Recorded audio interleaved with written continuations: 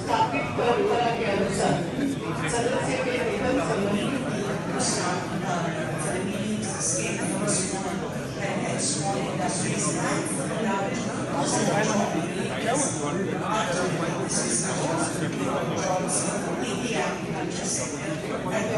the states to provide more resources for improving the quality of education in the country.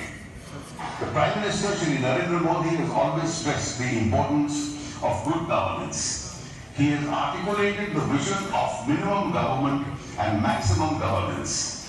This vision has inspired government agencies in carrying out hundreds of reforms in policies, rules and procedures. This transformation is reflected in the improvement of India's ranking by 42 places in the last 3 years in the World Bank's ease of doing business with ease of living पे जोर दे रही है। Good governance का आधार भी यही है कि देश के आम नागरिक के जीवन में सरकार को मुफ्त गैस कनेक्शन दे रही है। सौभाग्य योजना के जरिए 4 करोड़ घरों में बिजली कनेक्शन से जोड़ा जा रहा है।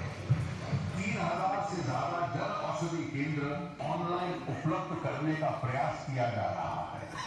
2 से 3 दिन के भीतर घर पे आ जाने वाला पासपोर्ट हो या 1 दिन में रजिस्ट्रेशन की बचत हुई है। ये सरकार अनावश्यक नियम कायदों के साथ संघर्ष कर रहे हर व्यक्ति एग्रीकल्चर एंड रूरल इकोनॉमी।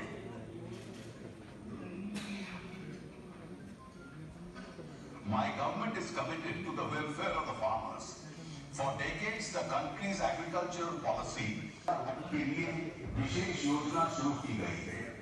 गरीबों और मध्यम वर्ग को आवास योजना की ब्याज दरों से बड़ी राहत भी दी गई।